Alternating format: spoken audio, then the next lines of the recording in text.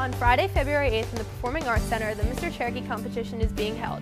I got a chance to talk to some of the hopeful contestants. On October 25th, here in the Cherokee Performing Arts Center, many seniors and their guardians attended the senior pinning ceremony ran by the Renaissance Club. The ceremony celebrates the commitment that the students and their guardians make to continue their constant support. Let's take a closer look at this touching ceremony. Over the years, the Cherokee community has experienced several tragic deaths of young students. The class of 2009 has created a memorial garden to honor the fallen chiefs.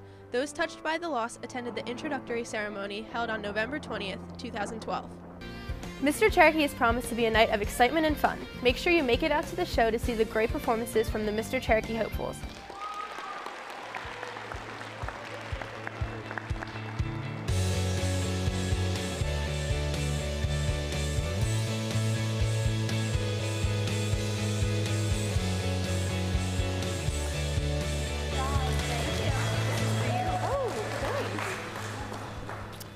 All right, well, I don't have much more to say except thank you again to Mr. Casimo.